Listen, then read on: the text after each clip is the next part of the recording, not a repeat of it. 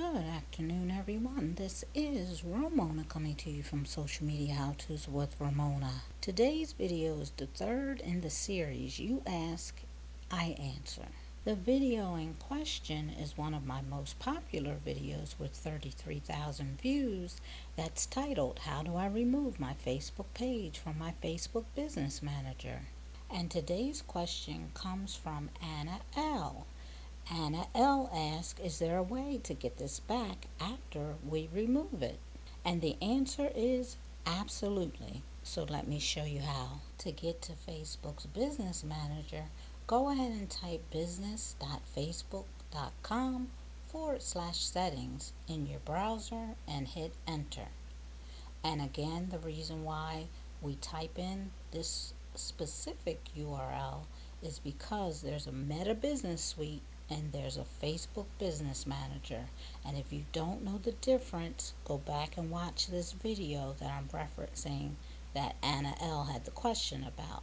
And I will drop the link to that in the description below. Once on the Facebook Business Manager, click on the business where you want to add the page back to. Before we get started, I just want to mention a few things.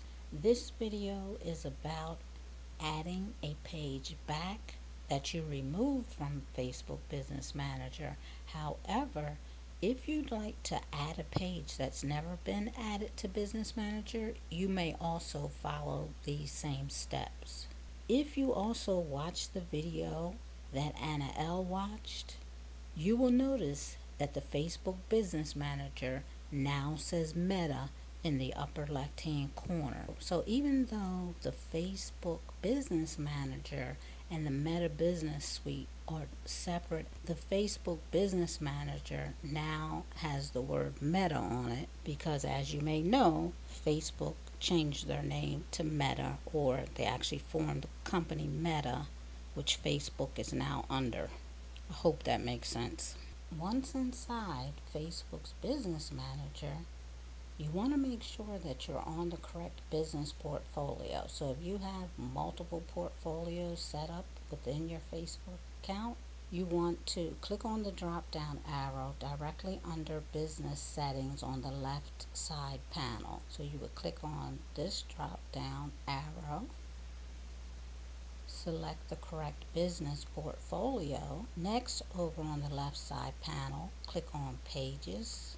Over on the right panel, there's a blue add button. Go ahead and click add, and then you have choices. So you can either add a page or you can request access to a page. So if you are a social media manager or someone that manages other organizations' pages, you would click on request access to a page. If you want to add a page that you already own, you would click add a page. So I'm going to go ahead and click on add a page. Under the add a Facebook page dialog box, you're going to go ahead and click in that box. I'm just going to type the first letter of the page, and you'll see that several pages have popped up that have S's in them. I'm going to go ahead and select the page that I want to add. After you've selected the page that you want to add, go ahead and click add page, and your page will now be in Facebook's Business Manager. Now, I'm not going to add this page to my Facebook Business Manager because I don't want it in there, but you go ahead and follow these instructions. If at some point you want to remove that page, you can go back and watch the video on how to remove your page from Facebook's Business Manager. Again, the link will be in the description.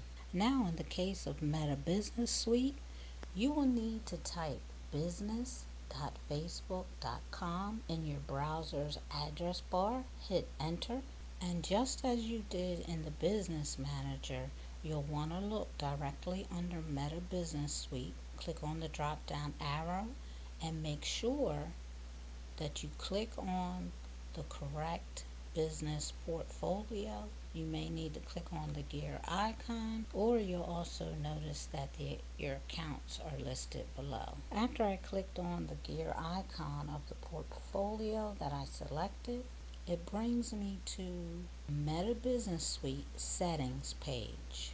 Now on that Meta Business Suite settings page, go ahead and click on pages over on the left. As you can see, it says no pages added. I'm going to go ahead and click on the blue add button.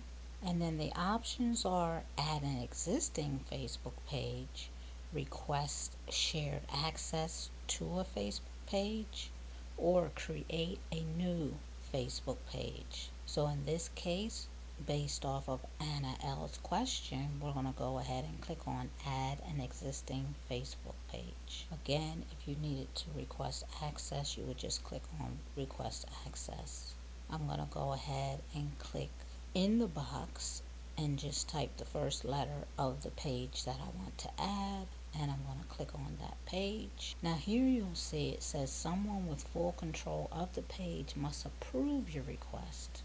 So when it's been approved, you can add people to help manage the page, contents, ads, insights, messages, comments, settings, and permissions.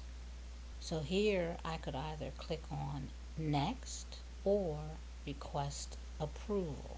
So just for the interest of this video, I'm going to go ahead and click next, even though I don't want my page in this business suite. Now as you can see over on the left, the select a page now has a green circle with a white check mark, which means that was step 1. So step 2 is request approval. So what you'll see here is a review and send request dialog box. And then it shows what you're requesting, which is to add this page to this particular business portfolio. So one of the things that you want to make sure that you do is click the checkbox that says I agree to Meta terms of service and pages, groups, and events and policies on behalf of this business portfolio. Once you check that box, you can go ahead and click claim page. But because I don't want to add this page, I'm not going to do this.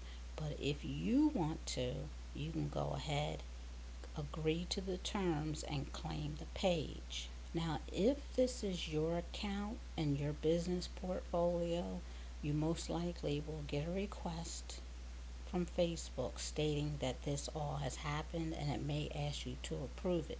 If you request access to someone else's page, you will most definitely get a message in your notifications, and they also will get a request in their notifications to approve this.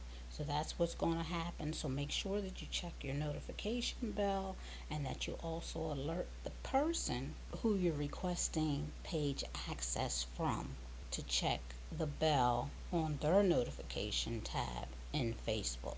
If you found this video helpful, be sure to give it a thumbs up, subscribe to my channel, and click on the bell so that you'll receive notifications each time I post a new video. Once again, this is Romona from Social Media How To's with Romona. And with that, I want to say have an amazing day.